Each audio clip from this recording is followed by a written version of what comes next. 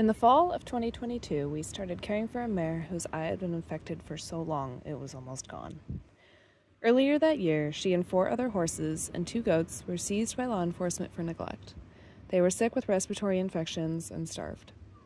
One of the mares was a Mustang who used to be wild in Wyoming and whose eye was slowly decomposing in the socket. Once they were in the custody of law enforcement, veterinarians worked to save their lives. Sadly, one of the horses, the only gelding, succumbed to the respiratory infection in his weakened state and had to be euthanized. When the animals were stable, they were turned over to our care to continue their rehabilitation and to get the Mustang's eye taken care of.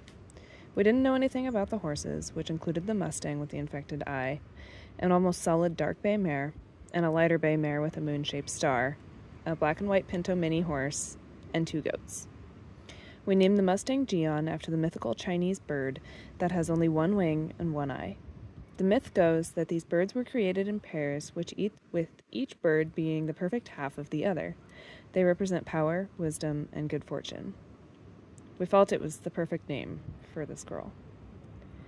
The other bay mares we named Phoenix and Chakora after the mythical Hindu birds that feed on the moonbeams for her moon-shaped star. The mini horse was named Sunday, and the 2 goats became Boba and Chai.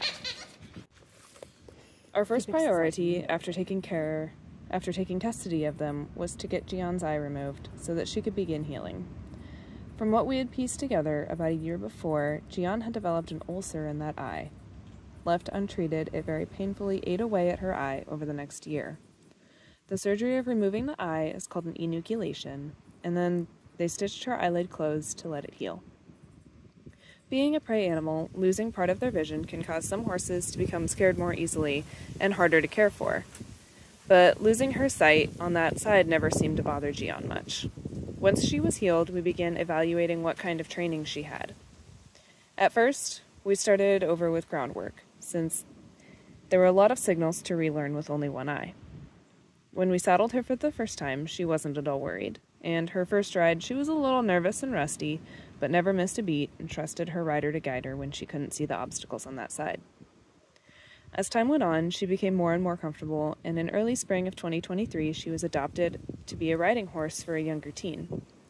Throughout that summer, they took lessons and learned together, but unfortunately their family situation changed, and they asked if Jian could come back to the rescue.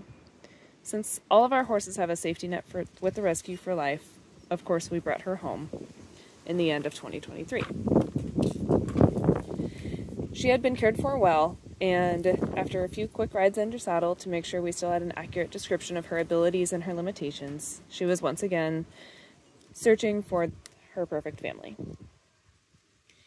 A few weeks ago, we received an adoption application from a family in Oklahoma who recently had to euthanize their 1-eyed mare, who was over 30 years old. They saw Jian online and wanted to come meet her.